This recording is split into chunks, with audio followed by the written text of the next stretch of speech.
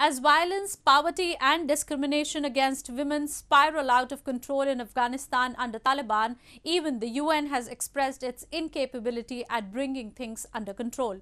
UN Secretary General Antonio Guterres has said that it would be no less than a fantasy if anyone believed that the world body could prevent an impending Afghan crisis.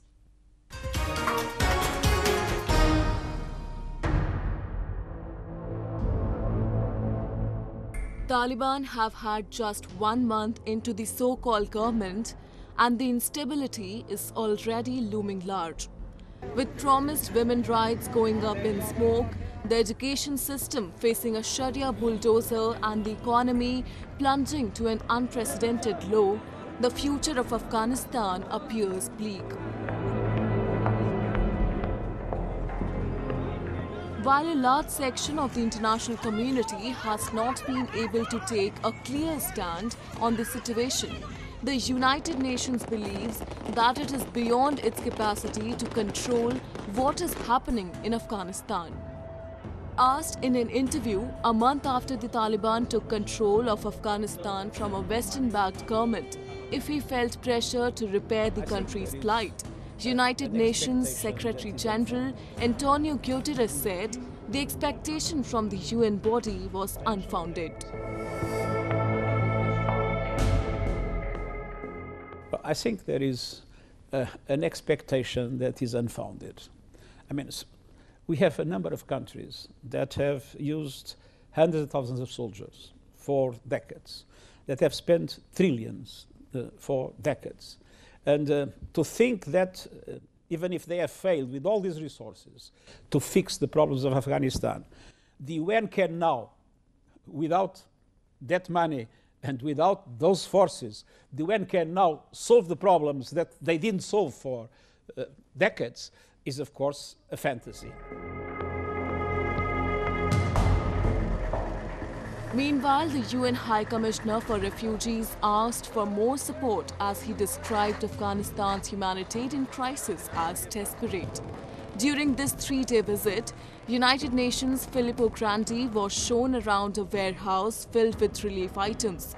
Trucks arrived from Pakistan with tents and other supplies for Afghan families as food and medicine have been scarce.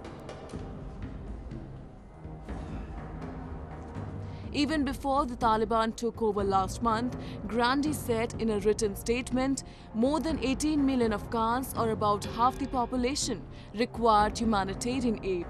More than 3.5 million Afghans were already displaced in a country that is battling drought and the COVID-19 pandemic. In the last few months alone, hundreds of thousands, more than 500,000 Afghan have been freshly displaced by recent fighting, adding themselves to the millions that were displaced in previous years. Many of them are sleeping out in the open. Food is very scarce in the country. Medicines are lacking. The situation from the humanitarian point of view is pretty desperate. International donors have pledged to assist the country with over $1 billion, but that does not seem enough for a country of 36 million people. And with no foreign aid at the moment, the situation is getting worse. Even those migrants who have been living in Pakistan and support Taliban rule are pessimistic about returning to their homeland. They believe the economic situation is not returning to anything near normal in the immediate future. Meanwhile, the elephant in the room, the situation of women in the country has taken a back seat, with not much being talked about the principal argument and the promise around the women during the peace talks. They have been immediately subjected to the previous draconian Sharia law. Even the renowned and successful football team are forced to leave in such a scenario, let alone the commoners who are living hundreds of kilometers away from the capital in far-flung areas where neither the media has reached nor it is likely to reach.